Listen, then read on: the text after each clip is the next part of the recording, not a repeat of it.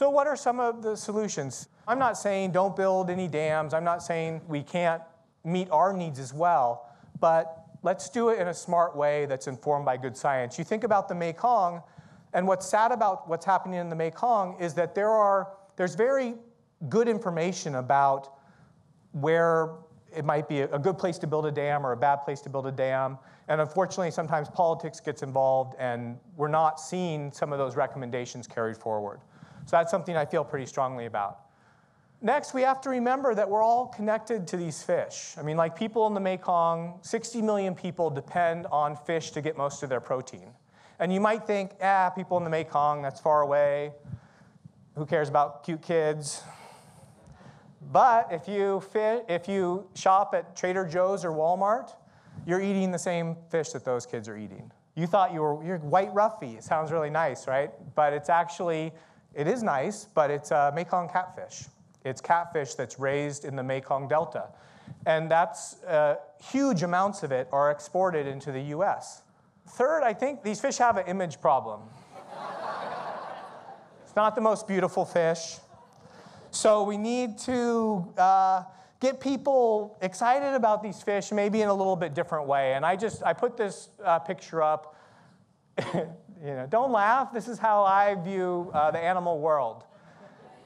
We just need to start thinking about these fish for the iconic, charismatic, long-lived fish that they are. They're some of the largest animals on Earth, and they're culturally important.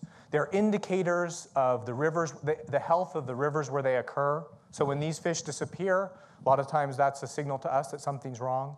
I also hear people, and this is something I'd like to bring up, I hear people say, just leave the fish alone. Don't catch them, leave them alone. But the problem with that mentality, I understand it, but the problem with that mentality is that there are so many threats to freshwater now.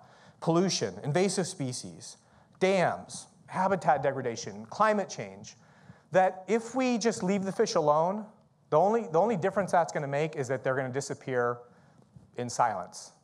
They're going to disappear, and we won't even realize they're gone. Because we need to be proactive.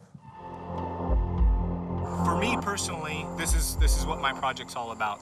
Working with local partners to find, study, and protect the world's largest freshwater fish. And right here, freshwater sawfish, one of the most critically endangered fish in the world, and really only found in healthy populations here at the Fitzroy River. I'm hoping that the data we collect can help us put together a plan to protect them here and in other rivers. Okay, I'm just gonna push it forward gently off the tarp. Here it goes.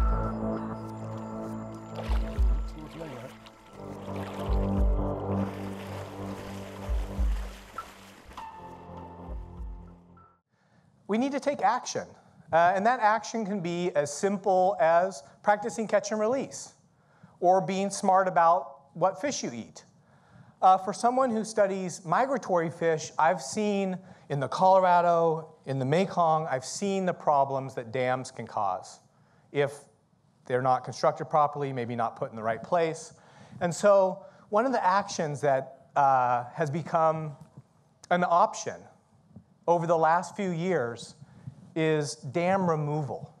It's coming full cycle from areas where we're building dams and causing problems for these fish to areas where we've realized that maybe the dam shouldn't be there any longer, and we're removing them. So this video was taken by a friend of mine, Andy Mazer, and it's on the White Salmon River. It's a conduit dam, and you can see what it looks like to remove a dam from a river.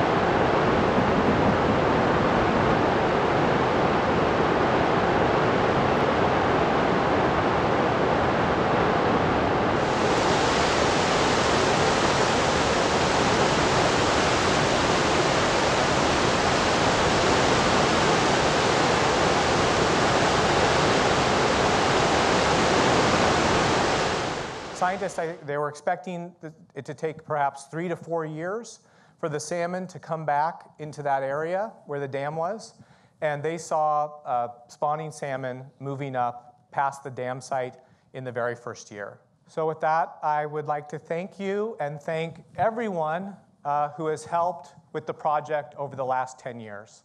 Good night.